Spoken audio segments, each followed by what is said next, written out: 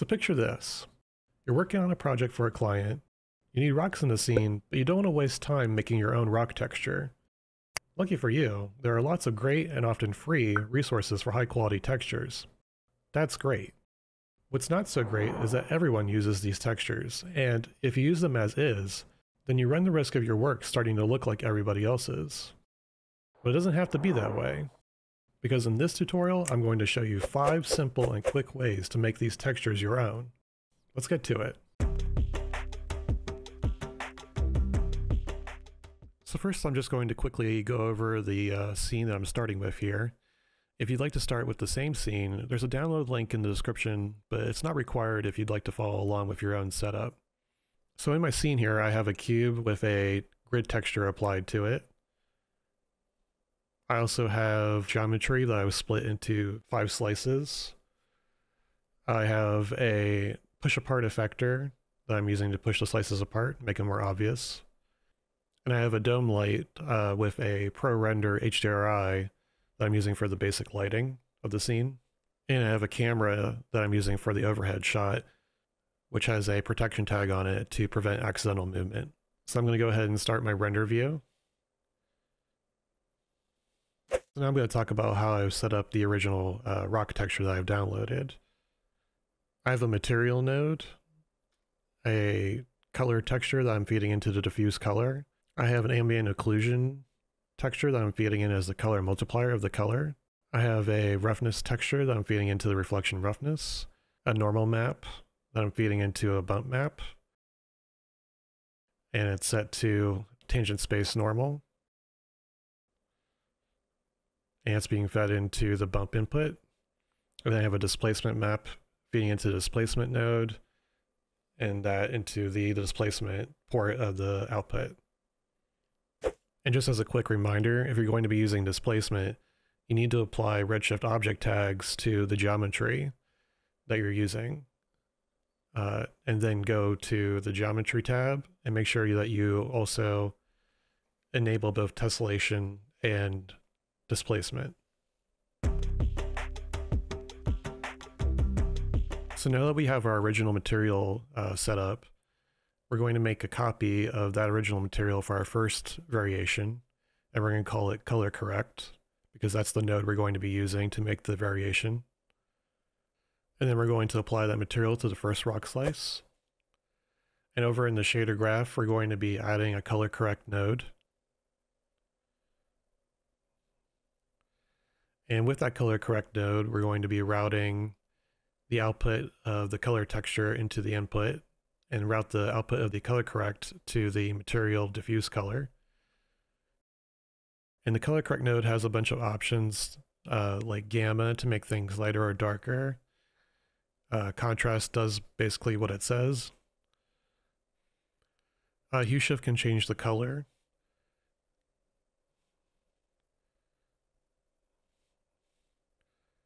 Saturation scale decreases or increases saturation.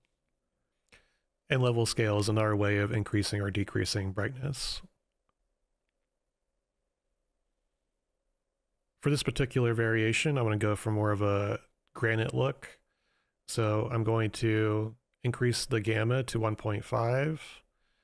I'm going to decrease the contrast to around 0.35. I'm not going to touch the hue shift. Saturation scale I'm going to decrease to also around 0.35. And I'm going to adjust the level scale to around 0.6. So now we have more of a lighter, less contrasty granite look.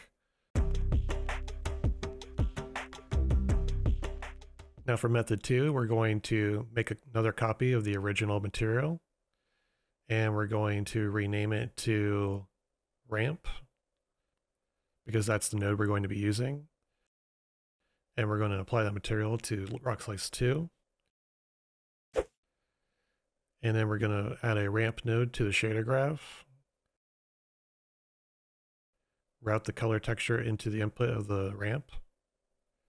And route that ramp out to the diffuse color. Now, most people, when they use a ramp, are using it to increase or decrease contrast, like I'm showing here. But you can also use it to colorize textures, much like you could in Photoshop with a gradient map. So that's what I'm going to do here. I'm going to add an extra knot to the left and make it close to white. I'm going to adjust the other white knot and make it close to white, not pure white. And I'm going to make the black knot into more of a sort of neutral blue. And then I'm going to slide the knots over to the left so I can get more detail coming through. And I'll take the right knot and slide it back over a little bit to the right. So we got a little bit more detail coming through. And you end up with something that's a little bit more like an ice texture or something you might expect to see in the tundra. Now for method 3, we're going to create another copy of the original material. And we're going to call it masking, because we're going to be using ramp nodes to make a few different masks based upon the original texture that we have. So we're going to apply that material to rock slice 3. And we're going to add 2 ramp nodes to our shader graph.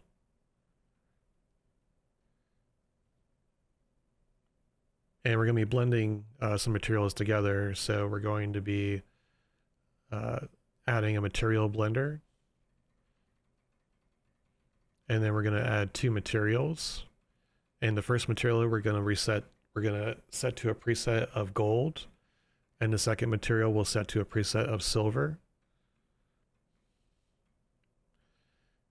And then we're going to take the original color or the original material and make it the base layer of the material blender. We're going to take the gold material and make it layer color 1. And we're going to take the silver material and make it layer color 2. And then let's route the material blender out to the surface. We won't see anything yet because we don't have our mask created to blend the materials yet. And let's route the original texture or the color texture out to the ramp. And then route that ramp to the output so we can see what we're doing. And the goal here is to kind of create a mask with not too much white in it, because we're just trying to create a material that suggests that there's metal ore in the rock and not necessarily entirely dominated by the metal. So let's bring the white knot over to the left to increase the contrast. And then let's slide the knots over to the right until we find a good spot. Getting pretty close. Right there, where you don't have a whole lot of white in the mask, is pretty good. And then let's route that ramp into layer color 1 blend color. And then let's create our second mask by taking the color texture, routing it into our second ramp, and routing that ramp out to the output so we can see what we're doing again. We're going to bring the white knot over to the right again. And we're going to slide it along until we can see sort of a different sort of white, a different area of white coming through, because we don't want the silver and gold to overlap too much. And then to kind of control the white a little bit more, we're going to add another knot to the right of the white knot, make it black. And let's slide the knots until we find a good amount of, until we find the amount of white that we want and in the area that we want. Just experimenting here. So let's check our other ramp. And they seem to be kind of different, but they're sort of in the same area. So let's control our first ramp with another knot in the same way we controlled our second ramp. Add extra black knot, and let's slide it along to a different section of the ramp. And we're just checking to make sure that they're not sharing the same area. That's not enough white, so let's adjust it. Check our second ramp. Slide it over to the left. And now that we have it about where we want it, we're going to take the ramp and route it into layer color 2, blend color 2. And then we'll route the material blender out to our surface. And now we have a mixture of our 3 materials here. But if you want to adjust them and perhaps have more or less metal in the texture, you can adjust your mask by adjusting the ramps. So you can kind of slide it along and see the effects. So here we're getting a little bit more gold into the material, which I kind of like. And then we can do the same thing for the silver. And now we have a rock that looks like it has some metal ore in it. And that's our third look. So to start off our fourth method here, let's create a copy of the original again. And we're going to be calling it mixing because we're going to be mixing 2 different materials together that we've downloaded. So apply this material to the 4th rock slice. And we're going to be mixing 2 different materials here. Since I already have a physically based material set up here, I'm going to be reusing it, except for the displacement nodes. So I'm just going to highlight the nodes, hold down Control, and drag down to create copies of the setup. And I'm going to bring in Material Blender since we're going to be blending 2 different materials together. I'm going to route the original material into the base color of the Material Blender. And I'm going to route the other material into layer color 1 of the blend material. And then I'm going to route the material blender out to the surface, but we can't see anything yet because we don't have a mask to mix them together. So to create that, let's add a Maxon Noise, not a regular noise because the Maxon Noise is superior. And then let's add a ramp node to help us control the noise that we're going to be using. But before I move forward, I'm going to quickly replace all of the textures for the second material setup with the ground texture that I've downloaded. I have the link for the texture down in the description, or it's also included with the project file if you downloaded it. So first I'm going to replace the ambient occlusion texture and select the ground ambient occlusion. And then I'm going to replace the color texture as well. Then the reflection roughness map.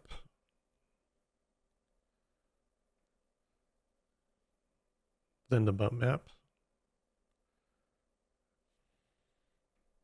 And now so that you can see what the other material looks like, let's route that out to the surface. And you can see it's a very green ground texture. Let's route the material blender out to the surface again. And let's route our noise into the ramp node to start creating our mask again.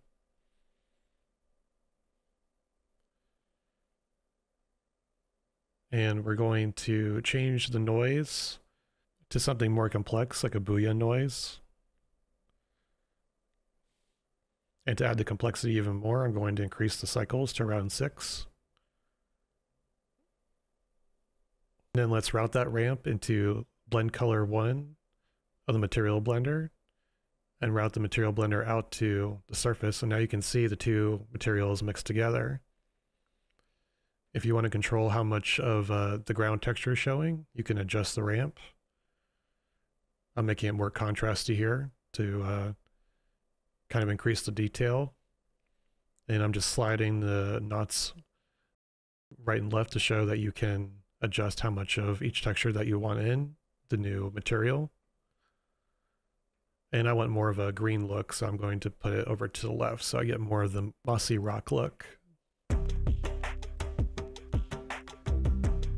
Now, last but not least, we come to method 5. So let's make a copy of the original material again, and we're going to be renaming it to noise, and then applying that material to rock slice 5. So over in our shader graph, we're going to be adding a Maxon Noise.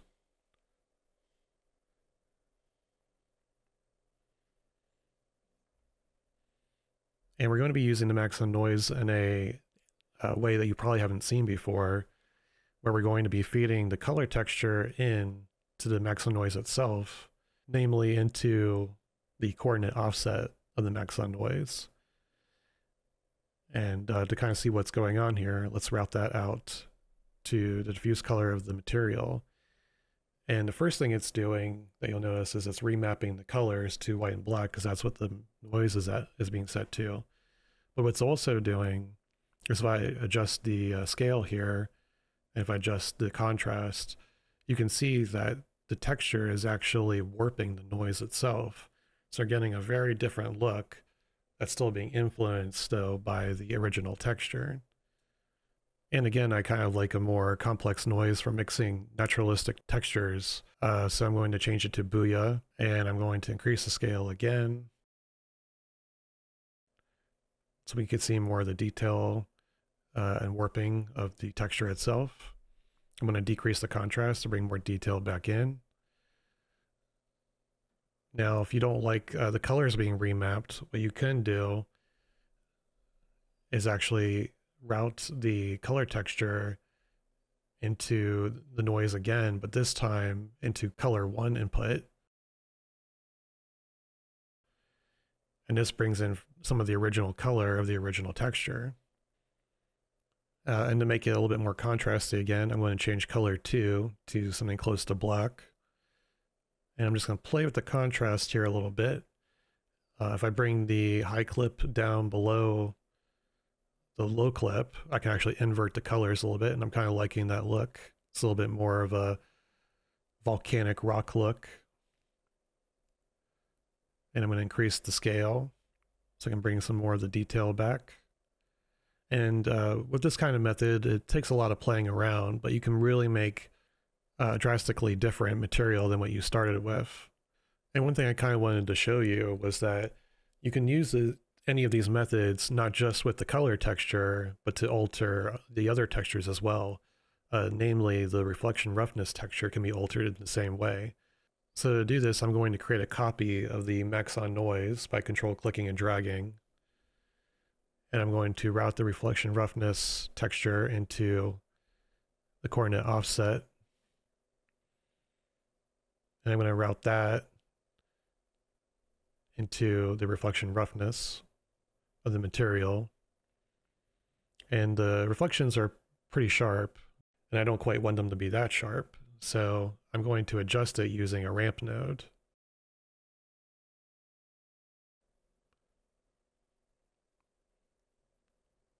So I'm going to route the noise into the ramp node and route the ramp node out to the reflection roughness.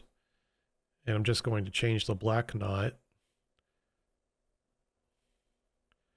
to be more of a mid-gray or even close to white to really take, or to really make the reflections a little bit more rough.